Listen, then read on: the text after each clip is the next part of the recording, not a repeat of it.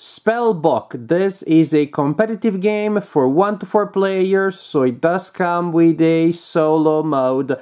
And I happen to have played it at all numbers of players. 3 and 4 during game night, then 2 and 3 with my family, and again also solo. In this game we are wizards and we are learning spells, I guess. We're still training. Spells are represented by cards, and you're gonna receive 7 of them during setup. 1 for each kind: red, purple, green, black, white, yellow, and blue, and a player aid here. Now each player has a deck with 3 cards per color, so you have 3 black, 3 in the purple, of the purple type, 3 red, and so on and so forth. A player will shuffle the cards of each color and then will draw one randomly, say, oh, that's divination, and all of the players will also take the divination for that kind, and then the player draws a red one, which is eruption, and everybody also takes eruption out of their deck, so that they are randomly selected, 1 per type at the beginning of the game, but each player will have exactly the same display of 7.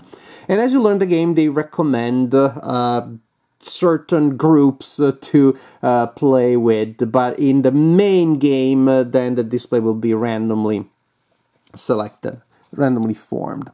Now, there is going to be an altar that display there that goes in the middle of the table, and during setup you draw 5 tokens, and they are the currency of the game. They represent magical energy and knowledge, and they are identified by a color, as you can see, and also by a symbol. And this is important. Then we have a personal display for each player, very nice, representing the little helper that is helping you learn the spells. And you will store tokens here, and that will help you score points, because at the end of the game, and you will store tokens there, the action is called storing. And you place them, of course, from the lowest value going up. At the end of the game, the highest visible value, 7 in this case, will be points that you score. Also, you will learn spells by placing tokens on them, and when you manage to do so, you will also unlock abilities. So for example, if I place that token there, I learn the spell at that level, I can use the ability next to it and any ability underneath it. Also, most spells are associated with an amount of victory points. So if I learn that one, that will give me 3 points. If I learn that one, say a level at this level here, 5 points. And so on and so forth. The game continues. The will go on until a player has learned 7 spells. So that means that they have a token on each of the 7 cards, or until a player has filled up their personal display. Whichever happens, that triggers the end of the game. Players take an equal number of turns as based on who has the starting player token, and then you add all the points together and you see who the winner is. Now, more in detail, players will alternate taking turns, and there's no interaction during a player's turn, meaning sometimes some of my actions will cause you to draw a token, but there's no real interaction.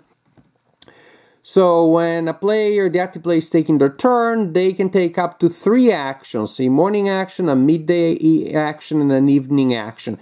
You can also skip any and all of them, but you still have to take them in order. If you skip midday, you still have to do morning before evening. Each phase of the day has a default standard action, which is already available at the beginning of the game, or each phase allows you to take an action for that phase. For example, here we have these 2 cards that are morning cards, and that means that if this is my situation, during the morning I can take the default action, or that action, or the one underneath.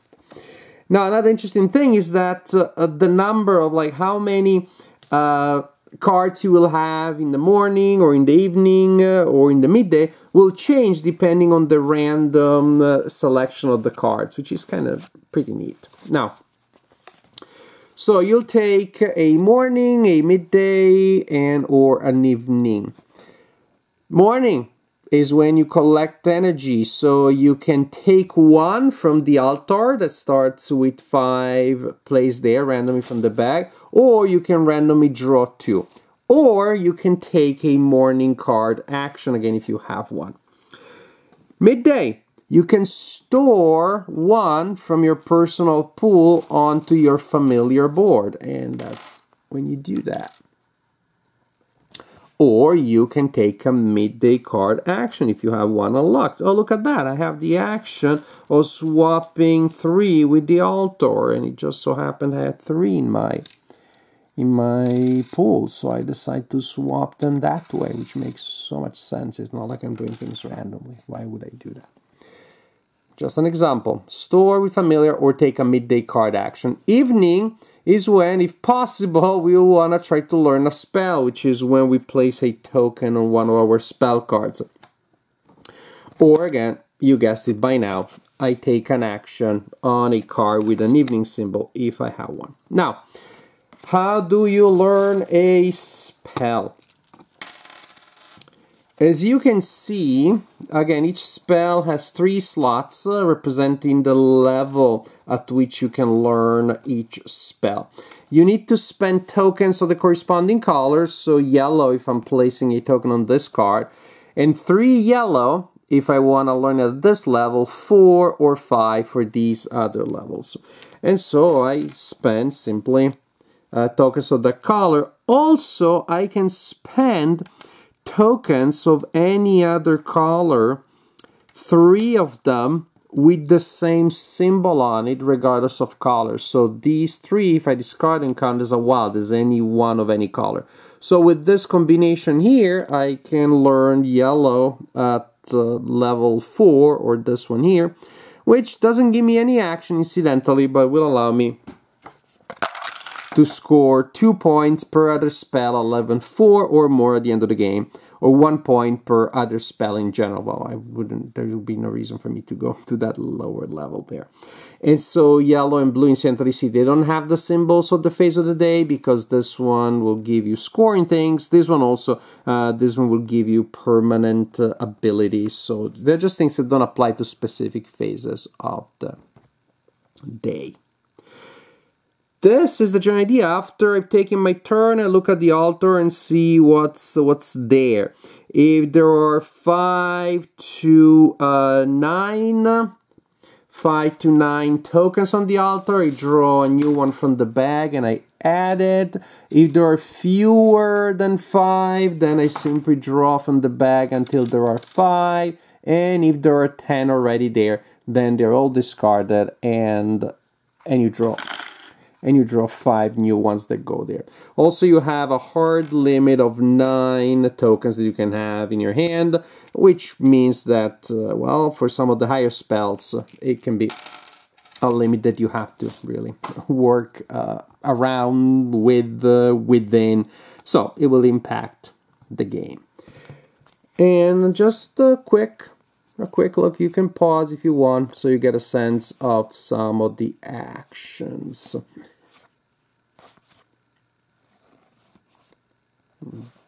And these are some of the things that you can do. Some abilities, you can see they have only a limited number of uses. If you get a higher level, then you need to decrease them.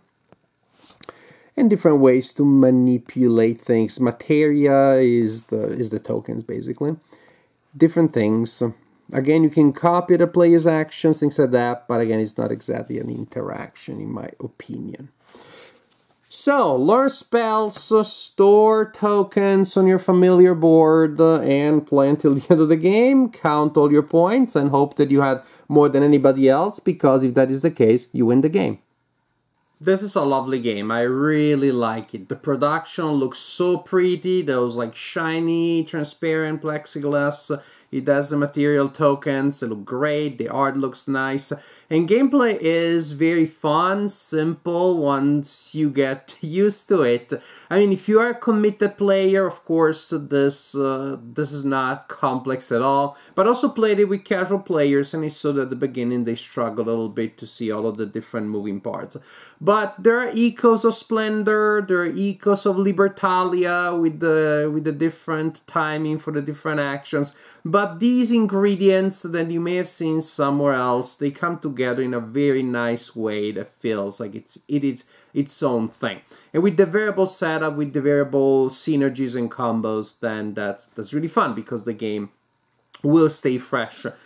Because certain things will simply not be profitable without a synergy in certain games, but it'll be more interesting in others. And naturally, again, the opportunity cost that you have for all of these actions is one of the most fun and interesting things. Because, well, I have 2 morning actions, so I had to decide once I unlock them. Well, one to start with, in truth already 2. Because you take one and you choose it, or you draw 2. Interesting decision. Then I may have up to 2 morning actions available, and I have to choose which one. Later, well, the midday action, storing, will guarantee some points at the end of the game. But if I have unlocked the midday action, well, that is also pretty good. So I have to decide what to do there. And the same when you get the evening action, or the standard evening action, which is learning spells, which is fundamental.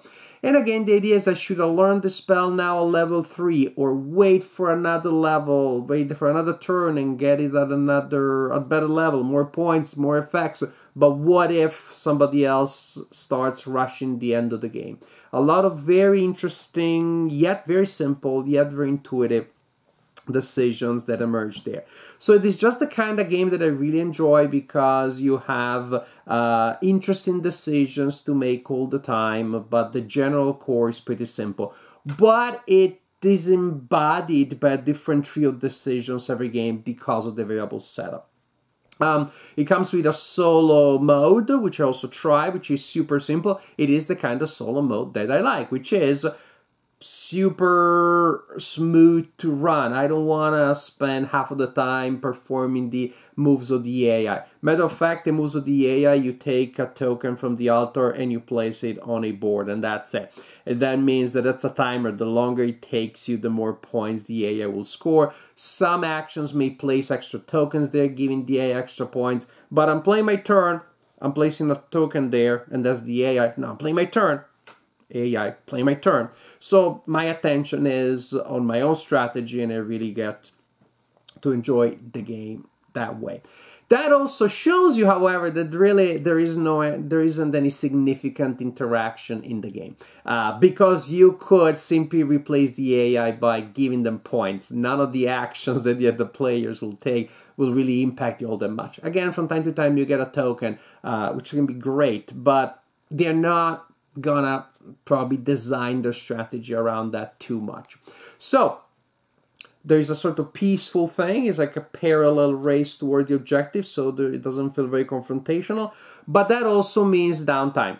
That means that I enjoyed it the most solo, 2 players.